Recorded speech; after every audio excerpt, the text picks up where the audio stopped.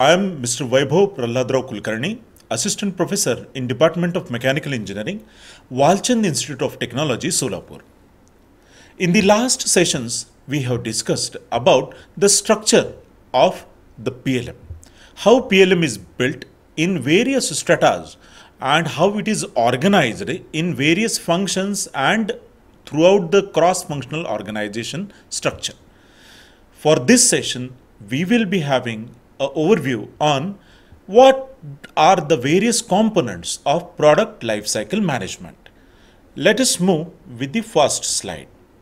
The learning outcomes.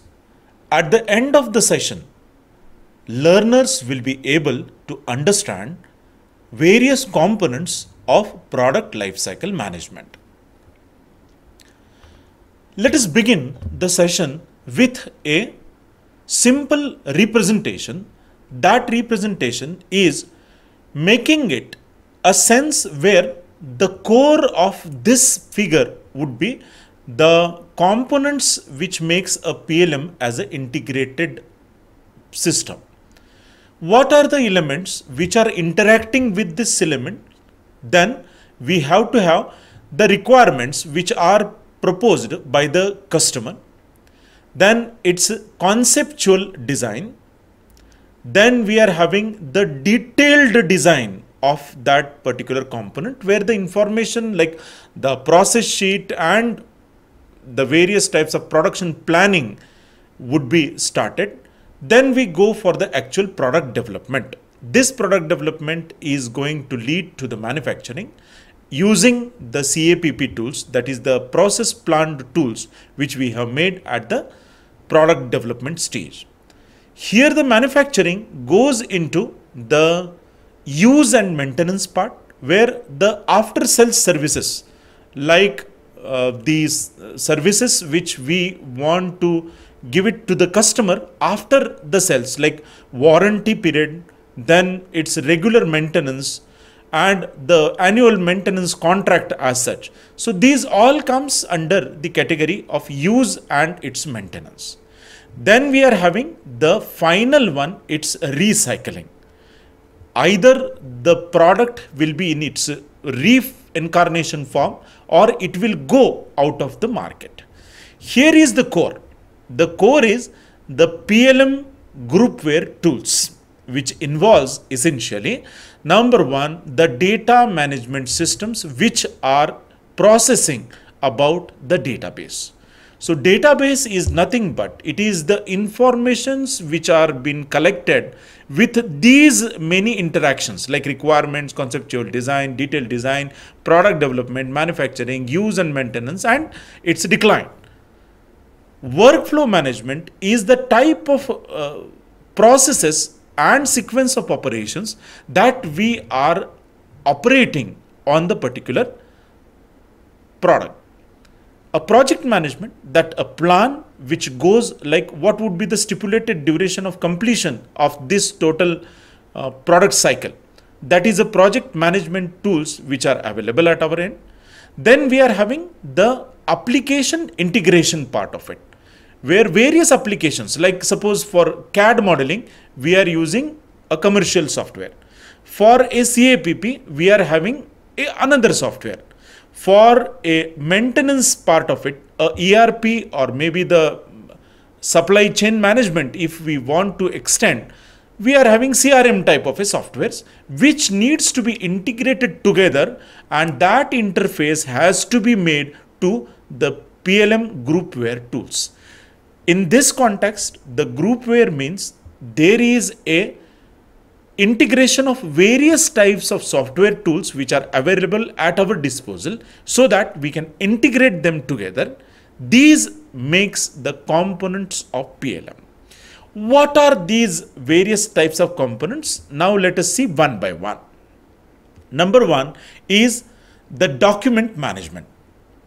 Document management is very vital because it could be able to store, track and manage all the data which is associated with the product as well as the product development processes.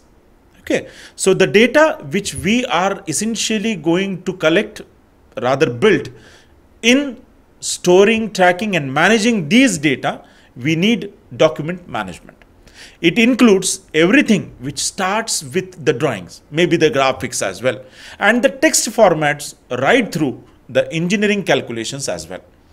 A comprehensive document needs to be built so that management makes it easier to track any data change and monitor the access to these documents by creating a single and central data store from where that can be accessed. So document management is the first component of PLM. Second one is the embedded visualization. Embedded visualization allows for collaboration. Collaboration across the countries as well, between mechanical department and electrical department, where these two departments, they will interact. What is the centralized digital product information, what we call, on that central information, these two departments are having their different notions. Their intention may be something different, but they will able to access the centralized digital product information. Again, it also makes it possible to view any product data without authentication from the native tools. So this essential data without authentication also you can able to access from the embedded visualization, which is essentially the second component of PLM. The third one is the workflow. This component of PLM solution makes it possible to define the product development process fully through a very standardized method. It also ensures that all processes and procedures are adhered to and all necessary related tasks are being taken care of. So that workflow needs to be validated with the PLM solution. The fourth part of a component is distributed collaboration. Now, as we are living in the era of big data, IoT, smart products, or maybe SMAC is what we are using the word for them, that is social, mobile, then analytical and analytics, and then goes with the cloud. With these, it is the demand that you are working in a cross-functional organization, not only indigenously. So we are located at Solapur. So Solapur, not with Pune and Mumbai and metropolitan cities like Hyderabad and Bangalore, but essentially throughout the subcontinents, it should able to make the collaboration and co-creation. Companies increasingly operate across multiple locations, not at single locations, with internal and external partners.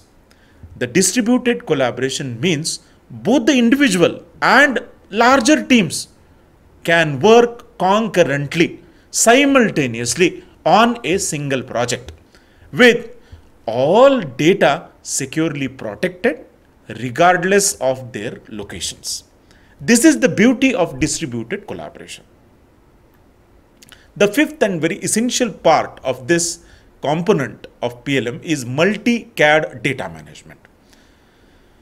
This is a control over the CAD related files, the all CAD data with different CAD tools.